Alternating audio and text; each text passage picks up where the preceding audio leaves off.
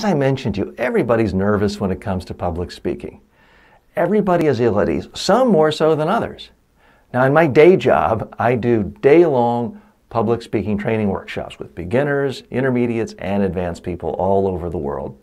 And I'll often have people get nervous, their palms can get wet. I've had the carpet in my training room before get moist because people's hands were so soaking wet with sweat. I've even had people cry, believe it or not.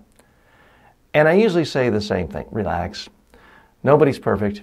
Nobody's 21 anymore. My hair's falling out. I'm getting gels, I'm getting wrinkles, my hair's turning. Relax. Well, one day I had a client. It was a one-on-one training in my studio in New York City. We had just done the first exercise. She'd given her first presentation. We're watching it, and I noticed she's starting to cry. Jennifer, what's wrong?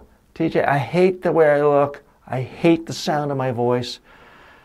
And I was about to say what I normally do: relax, nobody's 21, but then I realized I couldn't say that because she actually was 21 years old. In fact, she was Miss Universe and did not have a problem of what anyone would normally think of as a bad voice or bad appearance. And yet she still wasn't comfortable looking at herself because she just never looked at herself on video before. And after a lot of practice, she got more comfortable and better. And to this day, she's very comfortable on camera, doing TV commercials, everything imaginable. But initially, it was very awkward. So you're in good company if you're not completely comfortable doing a presentation. So what did I just do there? I told a story. It's a true story, but it was to make a point that, hey, everybody gets nervous. Doesn't matter what you look like, everybody's going to get nervous.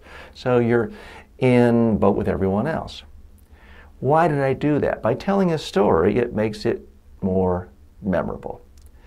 The biggest difference between awful speakers, whether they're beginners or intermediates or advanced, is that awful speakers never tell stories. Great speakers, even if it's the first speech they ever gave in 6th grade, give stories. Human beings are hardwired to understand, listen more carefully to a story. A story is just a conversation you had with one person about a problem, where you were, the setting, how it was resolved, how you felt, and what was learned from it. That's all a story is. It doesn't have to be funny. It doesn't have to be dramatic. You don't have to bring tears to people's eyes or your own eyes. The best source of stories is just you recounting an actual conversation you had about a problem with a colleague, a coworker, a client, a customer, a boss. It's the ultimate example. You've isolated the 5 key messages you have in your presentation. Now you need a story involving a real conversation with a real person for each one of your messages. Now, if you don't have a story for a message point, what that really means is you've never talked to another human being about this message.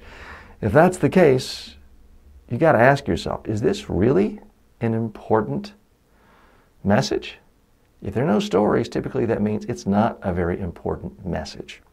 So that's your job right now. Think of an interesting story that isn't just fun to be fun or to be funny, but that's relevant and that makes the message points you have come alive.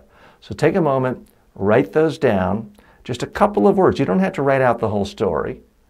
You can just say, the time I almost drowned, or the conversation with our biggest customer who was unhappy about a late delivery. Just one sentence to remind you of the story.